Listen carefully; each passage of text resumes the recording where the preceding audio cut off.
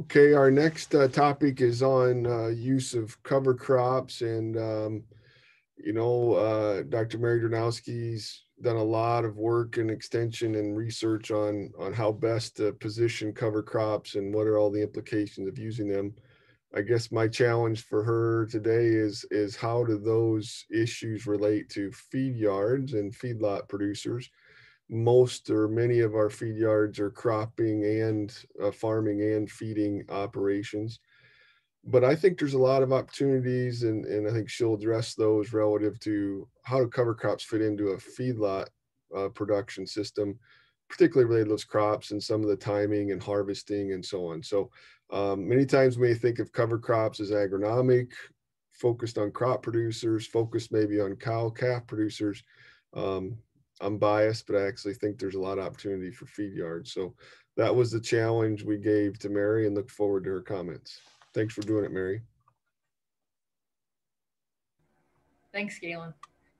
Have to unmute there.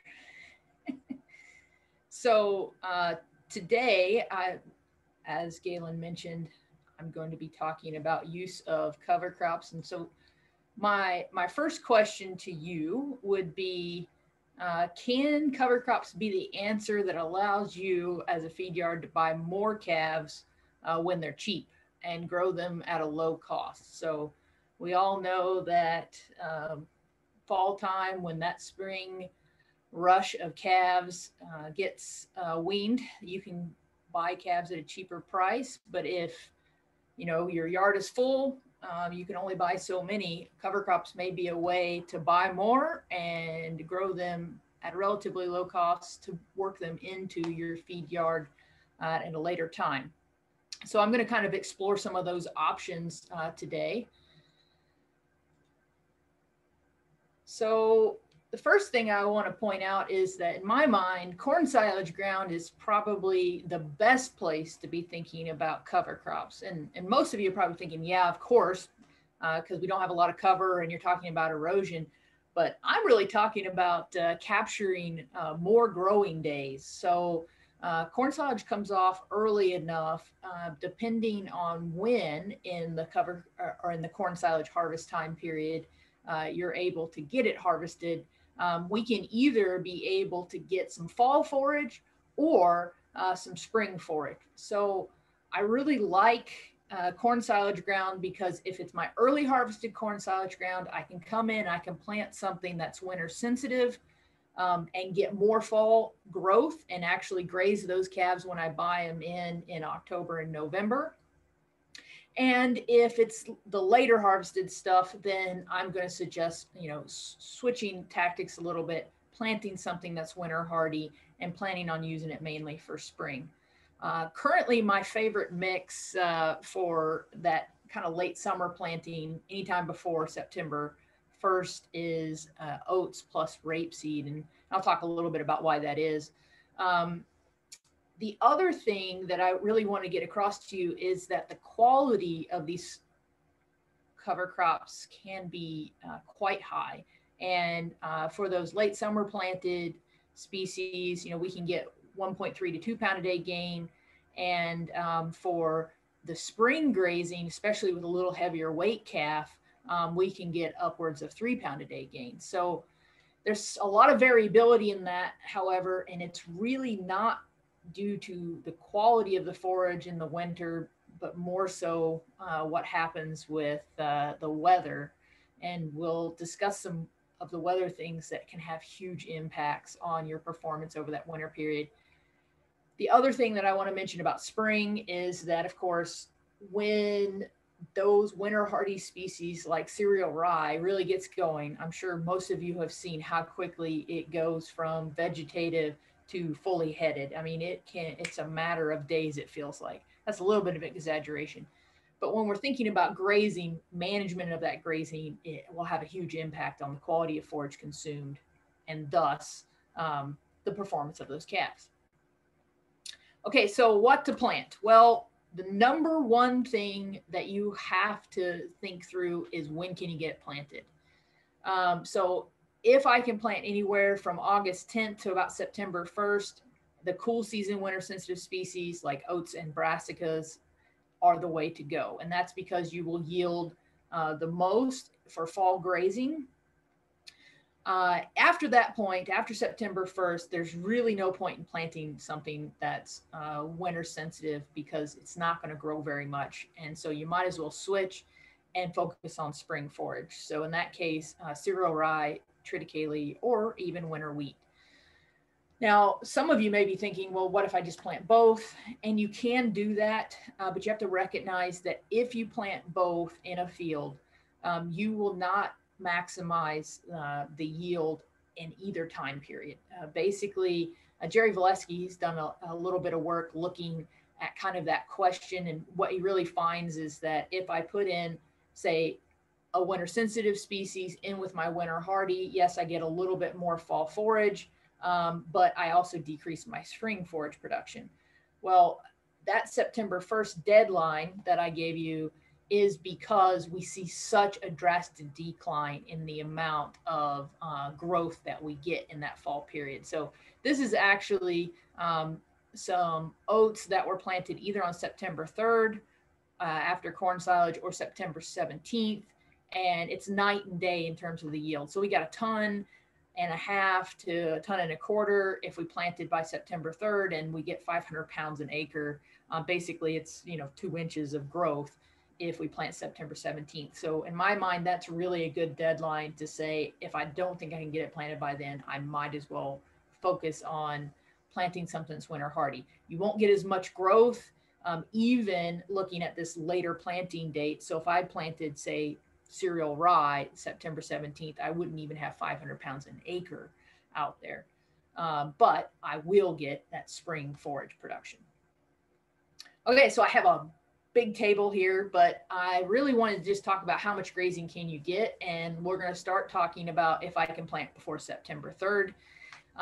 Over the years, we've done a lot of work looking at planting these winter sensitive species, and I could have added, a few more years of studies on here, but they really all show about the same result.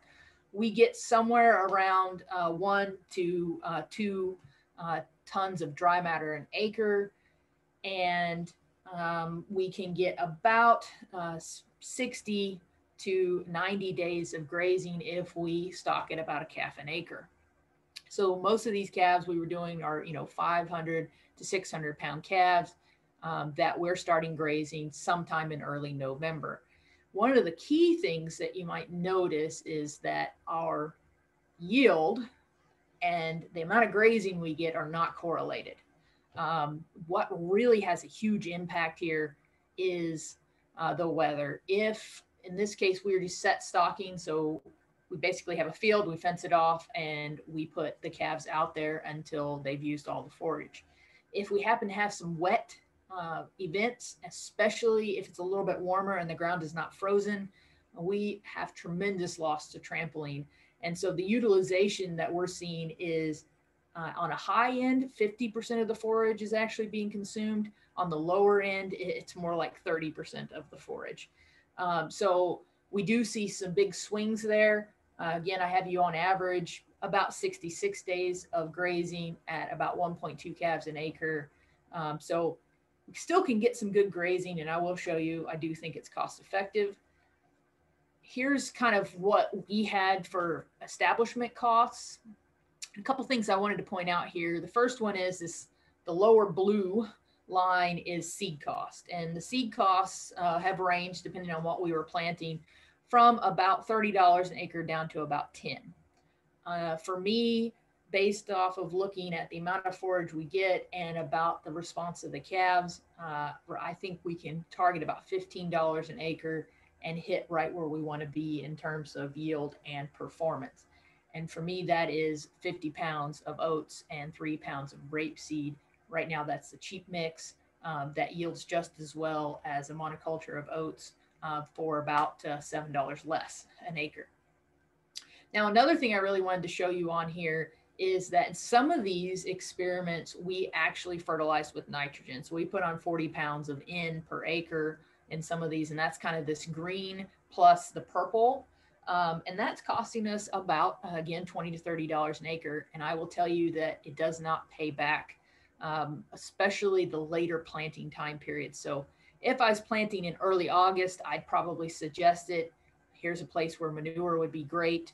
Um, but if you're planting, in late August, we just don't have enough time for that forage to make use of that nitrogen. And so it's an added cost without an added benefit. So I would nix that if I had the opportunity to go back and change things.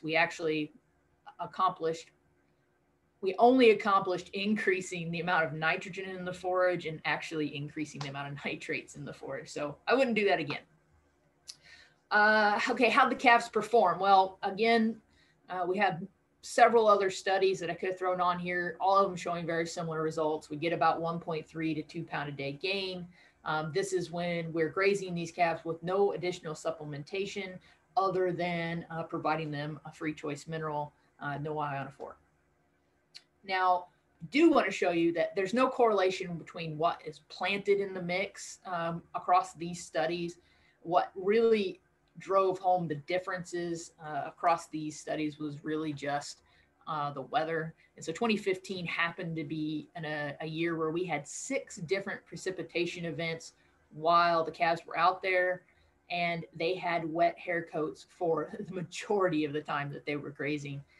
And you got to remember that a wet hair coat means that they have to start using energy to stay warm at 50 degrees. So, as you can imagine, they had a big draw on their energy use just to stay warm. So, in kind of more normal years, we're getting better gains than that, but that's kind of the worst case scenario.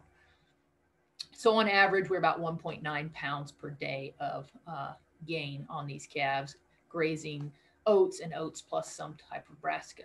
Now, we'll show you that we've done some side-by-side comparisons over the past few years where we were looking at oats alone versus oats plus rapeseed. And this is the mix that I'm really enamored with at the moment because rapeseed's really cheap. It's about $1 a pound, and I can put 3 pounds in and cut back 50 pounds on my oats. So I can have about $15 an acre seed cost versus about $22, $23 for an oat monoculture. And statistically, we can pick up a little bit of a benefit in calf performance. Over the past 3 years, we're seeing that calves perform a little bit better on the oats plus rapeseed. So I think it is a real benefit. Now, some of you may be thinking about brassicas and you're thinking about turnips or radishes. The one reason I like rapeseed is because it's cheaper than those alternatives. But also it doesn't produce a bulb. So it doesn't have that tuber, and thus I can actually manage my grazing a little bit better. So I can keep some residue on the ground. When you have those bulbs, it seems like the calves don't really know what to do with it. So they go and they eat everything first, and then you kind of got to force them into eating that bottom to that turnip. And then you have bare ground. So in this case, I can actually make use of more of the forage resource. In fact, the earlier you plant, the better, because rapeseed will actually yield more than even a purple top turnip if it's planted earlier. So because purple top turnip matures relatively quickly. So for me, I'm a huge fan of rapeseed. Okay, is it cost effective? And if you're looking at this slide, you're probably thinking, well, I don't know. It depends. So this is cost to gain, accounting for all those costs that I showed you before, which was, the seed, seeding, the fertilizer, if we did fertilize, applying the fertilizer, the fencing, and a little bit of yardage. And what we see here is that it was quite variable, right? And particularly, there was 2 years that look really bad. This year, in number 4 here, it's $1 a pound. That doesn't look too good. This one's 80 cents a pound. That also does not look too good. But then you come down here and you're going, wow, these look really good. Well, a couple things to recognize. One is this number 4 here, that was during that 2015 year, we got low performance. We also ended up having to pull the calves off early because we got an ice event that basically stopped our grazing ability. And so we didn't actually make full utilization of the forage. If I was in another operation, I probably would have went back out later, or I would have fed out there and waited. But we had a lot of groups to manage at once. And so we just ended up pulling everybody. Same thing happened in this number 6 here, this trial we also pulled off early. So that is another risk with using these forage sources. Icing events, like for us in eastern Nebraska, usually in late January, early February, you can pretty much predict you're going to have at least one icing event. These forages, especially because they're planted later, they don't put on lignin, which is great from a forage quality standpoint. So they're really highly digestible, so they're high energy, but they kind of melt down after they get winter killed. And so they're actually laying on the ground and they're only about 2 inches tall, even even if they haven't been grazed yet. And so if you do get a good sheet of ice, it does impede grazing. It's really hard for them to get to it. So that is one thing, making use of it earlier rather than later probably is the way to go. But on average, even with those years where things didn't look quite as good, we're about 54 cents per pound of gain. And that actually, for me, I think that's not too bad for a cost of gain. Now, I do want to point out, yes, Derek, sir. can I ask a question? Harvesting that, you kind of alluded to this with how it sets up and looks in the fall at the end of this process, but harvesting that is really not an option like it might be. In other words, let's say we put them out, can't get it grazed, have to pull them off. Logically, one of us might think, well, you go back out and harvest it then, but really harvest is not an option. Is that fair? Mechanical harvest? Yeah, I would say mechanical harvest is not really an option at any point with those late summer planted species, because even if you got them before they winter killed and they were still standing upright, they're so high in moisture that, and it's not warm enough conditions to get it to dry down even to ensile it. I did have a producer I worked with and they did try ensiling it. They actually had it sit out there for a month and a half. And it basically got froze. It kind of got what I would call freeze dried a little bit, because it would freeze, and then when it would melt, it would lose a little bit of moisture. And he finally got it up, but it's not ideal. So the same thing, if you think about later, we get rid of some moisture, but now again, it would be really hard to get off the ground because it is so short. So that's a very good question. I think if you plant something for fall, is really your only option is grazing. So great question there. Okay, so I wanted to take a second and talk about using corn residue, because I think corn residue is the key to making the system work. Because I kind of talked about using this fall forage to allow you to buy these calves early, and in fact, allowing you to buy them earlier than maybe your corn residue is available, and growing them. And maybe you can feed them into your feedlot at that point, and maybe that provides you enough time. But if it doesn't, there's this option now to use the corn residue to move them through further into the winter. And corn residue plus distiller supplementation as another low-cost system. You can pretty much target any rate of gain you want to achieve by dialing in how much distillers you feed. This is actually some data from a pool of a bunch of trials where they could predict then what the average daily gain would be of calves when we fed them distillers. And this is kind of what that looks like. Basically, if I wanted to target 1.5 pounds a day, I could feed 7.2 pounds per head of modified distillers and get that 1.5 pounds a day gain. So I wanted to kind of show you how this fall cover crop stacks up against residue and distillers, because I really think residue and distillers is quite cost effective as well. So if I just take the average stocking rate, average daily gain, and days that we were able to graze on these fall cover crops, and then stacked it up against corn residue and the amount of distillers we'd have to feed. Bottom line here is that, again, distillers about 50 cents, distillers and residue, excuse me, is about 50 cents per pound of gain. So that looks pretty good. On average, if we just use the average performance, not the average across all the trials, we were down to 39. So it kind of depends a little bit. I showed you that we range anywhere from $1 down to like 27 cents on the fall cover crops. And on the residue, it's going to vary as well. Again, this is average performance. but both of these are quite cost effective. And so I think it's a great way to think about stringing together a system and being able to fill your feedlot with some lower cost cattle that you put some low cost gains on them. And the next thing I wanted to move to is really thinking about, well, you know, I gave you that September 1st deadline, and I'm sure the majority of you are going, I don't get my corn silage out that early. So what's your other option? The other option is planting something that's winter hardy on that ground. And I did want to show you that if you can plant before September 18th, you will maximize your spring yields. Now, does that mean that if you can't get it in before September 18th, then you shouldn't plant it? No, I'm not saying that at all. I'm just saying that gives you kind of the maximal yields, and you do get a bit of a yield decline in the spring, and it'll be a little bit slower to come on if you plant later. But even planting by October 10th still gives you 80% of the maximal spring yield. So I really think this is a good option on corn silage ground to get some spring forage production. So I want to point out, though, you got options, right? For spring forage, I could plant cereal rye, I could plant winter wheat, I could plant winter triticale. And one of the things that is becoming very apparent is that variety within species probably has just as much variation as across species. So this is cereal rye.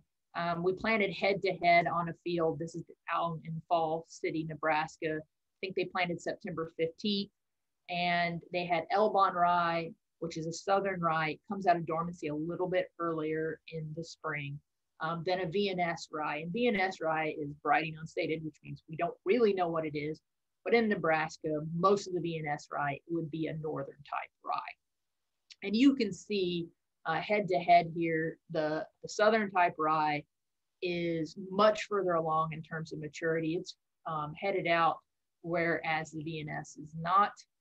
So that has some impacts here on yield on the same date.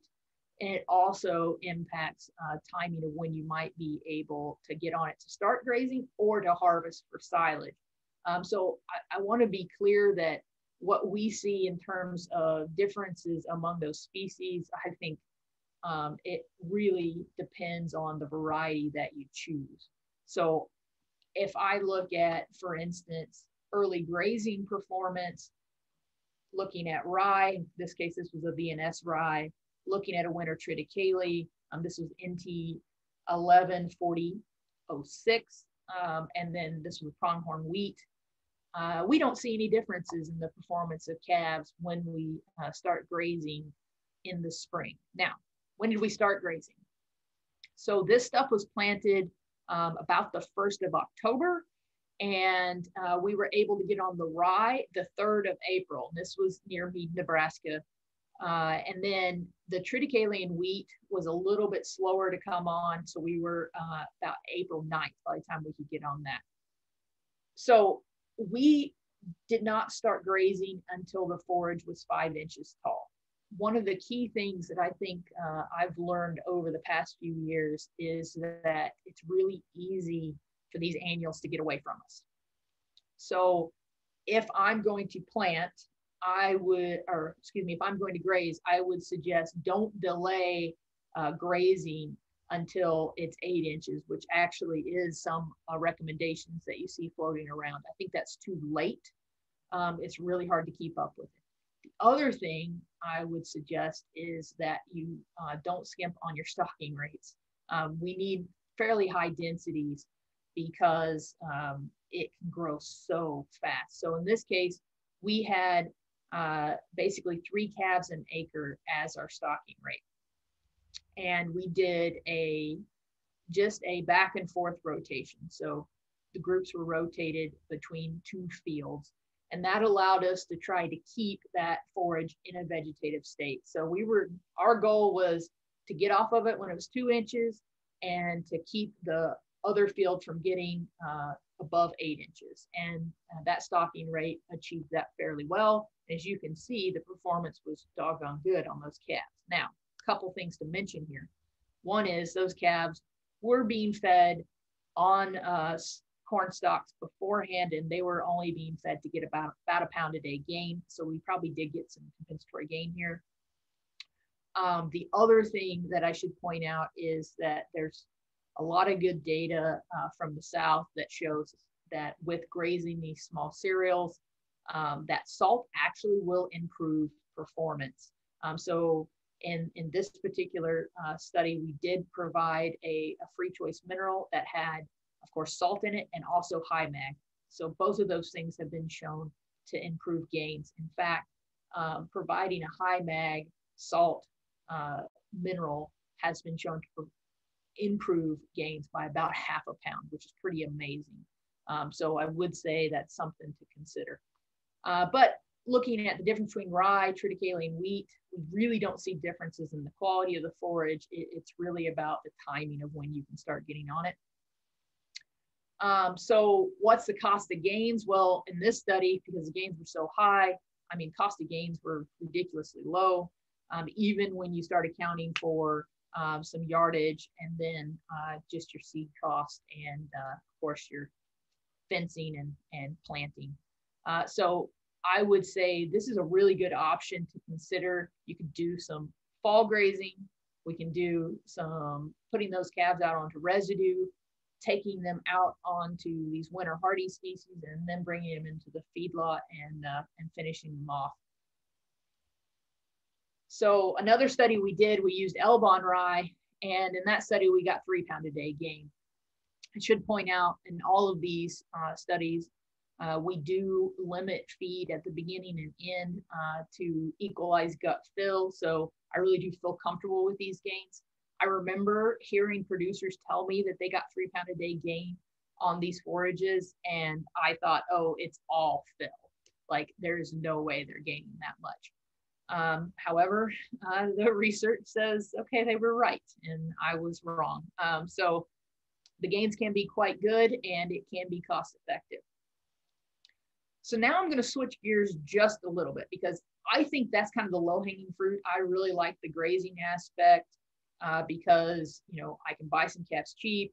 I can put some cover on that corn silage ground, which has some benefits. I can use some of that nutrients, keep it from leaching through the soil, all those great things.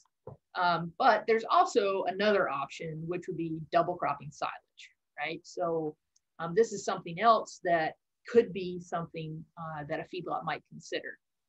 And in this case, you know, planting that winter hardy species and then harvesting it for silage, is that an option in these corn silage fields to do a winter hardy small cereal silage and then a corn silage? So before we get into that, I kind of want to make sure we're all on the same page because I'm going to talk a little bit about stages. And so here I just have 2 pictures of boot stage. And when I talk about boot stage, really all I mean is the seed head is not out yet, but you can see it in the stem and it's just below the flag leaf. So in this picture here, you can kind of see it's bulging out because you can see that seed head, that's where it's laying and it's just about to emerge. So that's kind of what I'm talking about when I talk about boot. Anthesis is really just it pollinated. So you can see the pollen in these pictures. And that's when it's just put out the pollen. That would be what I'm talking about with anthesis. So it's fully headed and now it's trying to pollinate. And then the other 2 stages I'll talk about would be milk and soft dough. So milk is fairly self-explanatory, but if you take seed out of that seed head and you were to squeeze it, you'll get kind of a milky white substance out of the seed. So it's not hard yet. And it's not even doughy yet. The next stage in that progression is soft dough, where you do that same thing, you squeeze it, and now you don't get any milk, but you do get kind of a doughy substance. So these are kind of the stages that we're going to refer to when we start talking about options for harvesting. So this particular study, we were comparing, again, those rye, triticale, and wheat in the spring. And one of the things that I kind of thought would happen is that the wheat would be much slower to get to maturity than the rye, of course, and I thought triticale would probably be somewhere in between. I thought rye would just surpass everybody and would be so quick to mature. But in fact, what we saw when we planted this rye, triticale and wheat, this stuff was planted a little bit later. It was October 15th, if I remember correctly. But we did not see any difference between rye and triticale in terms of when they hit their stages. Now, again, this is a VNS rye, so it is a northern type rye. And we did fertilize. It did have 60 pounds of N. And one interesting observation, which may explain why I thought rye would come on so much quicker, is that I see a lot of rye out in fields as a cover crop, and it does go through maturity more quickly. We had some triticale that was unfertilized in another comparison, and it went through the stages much more quickly than this fertilized triticale. So adding some nitrogen actually slowed down the rate at which these plants actually went through maturity, which I thought was really interesting. But rye and triticale hit their stages at the same time. We were hitting boot stage about the 19th of May, and a month later we hit soft dough. So we're going through these stages in about a month, whereas wheat was a little bit slower. It was 4 days slower to hit boot, but then it came on a lot quicker and actually hit soft dough earlier. So that was something that was really interesting to me, that it actually had a shorter gap between the stages, which meant if I'm targeting harvest at a certain stage, I actually have to be really on my game with the wheat compared to the rye or triticale. Looking at the moisture content, I really wanted to show you that if we're thinking about harvesting, boot stage and anthesis, it's too high a moisture for you to be able to direct cut. So if you wanted to harvest at those stages, you would have to lay it down and wilt it before you cut it for silage. Otherwise, you're just going to have a mess when you try to ensile it. But if you let it go till milk or soft dough, you can direct cut. But with soft dough, you got to hit it fairly early. As it gets into late soft dough and even into early hard dough, you don't have enough moisture. One of the challenges with these small cereals is that they have a hollow stem. So moisture is our friend in terms of being able to get it to pack. So we actually suggest targeting about 70% moisture. So it's a little bit higher than what we would typically tell you for corn silage. And that's just because we do need that extra weight. But we don't want to get too much, or we'll just get a whole bunch of clostridial fermentation, which is also no fun. So what happens to yield as we delay harvest? As everybody would expect, yield increases. Again, we didn't really see any difference between rye and triticale. And maybe wheat lagged behind at that last stage on soft dough. I'll be interested to see when we repeat this if that really comes out to be statistically different, or if that just happened to be something that happened with our harvest, because up until soft dough, it was tracking right along as well. So I really don't think there was a lot of differences here, but we do double in yield going from boot to soft dough. What happens with crude protein is, of course, it declines. Boot stage, we have really high crude protein, so it could be a good source of protein into particularly like a growing diet. And we get down to soft dough, and of course, it does decline to about 10% crude protein, but still pretty doggone good, and can be a good source of forage.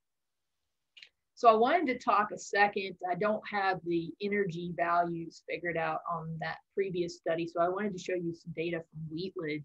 This was actually out at Hastings, out at a feedlot who was doing some wheatlage, and so we did some work where we harvested at different times. We actually started a little bit before boot, then we looked at boot and we looked at soft dough. Remember, there's a lot of time between boot and soft dough, basically a month here. Looks a lot like what I just showed you, where crude protein decreased. It's really high at that boot stage. It gets down to about 10% by soft dough. But look at the energy content. We were somewhere around 70% at boot and down to 60 TDN at early June. And for those of you who think in mega cows, that 60% is probably around 36 mega cows of any G per 100 pounds, and 70 would be like a 48 mega cow. So the quality's still fairly high at soft dough. But I really want to point out something that's really important, because we skipped a lot of stages in there when we did that harvest. And really what I wanted to show you is, if you look at what's going on with the energy content as that plant matures, you know, as you'd expect, you're getting more lignin, you're getting a decline in the quality because you're getting more of that structural fiber happening. And it declines right up until you get to late head. And then what you see is that as you start going into milk and into dough, you start seeing a little boost in TDN, and that's because you're actually starting to get that head to fill and you're starting to get some starch production. So the wrong time to harvest is basically between that kind of anthesis and milk stage, because it's actually going to be the lowest energy, and it's going to be the hardest to get to ferment because you don't have a lot of sugars and you don't have any starch. So if you're going to harvest, you either really want to shoot for boot and get really, really high quality and low yields, or you're going to shoot for really that kind of late milk, early soft dough and get better quality and higher yields. Okay, so targets, do you put on nitrogen? I will tell you that, again, this is a place where you can make use of manure, but with silage, we will see a response to nitrogen, so don't skimp on the nitrogen. When do you target harvesting? I really do like that late milk to early soft dough, but remember, we go through those stages very, very quickly, and it's very easy for you to get behind. So that's actually probably one of the hardest things with using these forages as silage, is just getting the harvest timing right, especially if you're using a custom harvester, because 10 days makes all the difference in the world. Shooting for that 65 to 70, if you can get 70, that's the way to go. One other thing we didn't really talk about is chop length, and I would say finer than corn silage is better because of that hollow stem. Anything you can do to get it to pack better is helpful. And of course, having enough pack tractor weight is important. And then, you know, I know everybody knows where covering is useful, and with these coverings definitely useful because it's really hard to get it to pack well.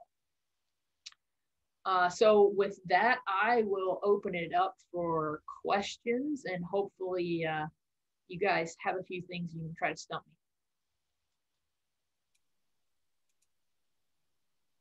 me. Any questions for Mary?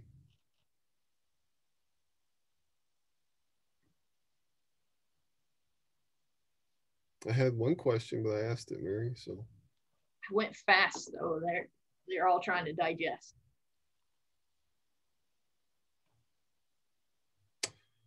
Okay, Mary, I think a common question, and I don't know if you had mixtures of things and then some that were the monoculture. I don't recall, I may have missed it in your presentation, but maybe address that, the benefits or not of those. Oh, well, yeah. So I always get a lot of questions about cover crops and planting, you know, legumes and adding other things into the mixture. And I will tell you that if your goal is forage, so biomass, then grass is king. So grass is the way to go. The only caveat to that is that in that fall period, so that late summer growth, brassicas seem to do really well. And like I said, adding a brassica in can cheapen up the mix. So anything you can do to cheapen things up works really well. Adding expense is not the way to go, which is where I see a lot with the legumes. They have a really hard time competing with the grass. And so adding a legume, I don't see a lot of benefit in terms of feed value. We already have a high protein system in the late summer period, as well as that early spring period. So we don't need more protein in that forage. So the legume doesn't add value from that standpoint. It also doesn't grow very well. There's not a lot of overwintering ones, and the ones that you could plant with the winter sensitive stuff just doesn't produce much forage. So in my mind, cost versus return, I'm really high on grasses. And for that late summer period, I do like adding a brassica in, but cheap. Keep it cheap. The other thing you addressed was needing nitrogen, which feed yards have some manure. Yep. which then fits that well. But also, I guess our experiences, and I know you've had our experiences, meaning me watching the research you've done, water is a challenge if it doesn't rain in strategic times. Another potential interaction with feed yards is they generally need to de-water and Yep. maybe runoff ponds. So how do you, I guess, comments about putting this on the pivots that they're going to be dewatering? Probably the pivots they already take silage off, which you hit on well. And Yeah, again, that ties together. But it's a water, great way to use water. is that a benefit to have the water access in case it doesn't rain? Oh, for sure. Actually, I showed you we do have some variation in the amount of forage we get. And some of that has to do with whether or not we have the ability to water. Sometimes, especially the later you plant the more value there is to putting a little water on just to get it to germinate. I mean, it can be like half an inch of water makes all the difference in the world because you go from it waiting 10 days until it gets moisture. And I showed you that 2 weeks is huge in the amount of growth you get. So getting it planted and putting a little bit of water on it can pay real dividends. And if you're already going to need to de-water, it's a win-win. Right. Okay. Thank you very much, Mary.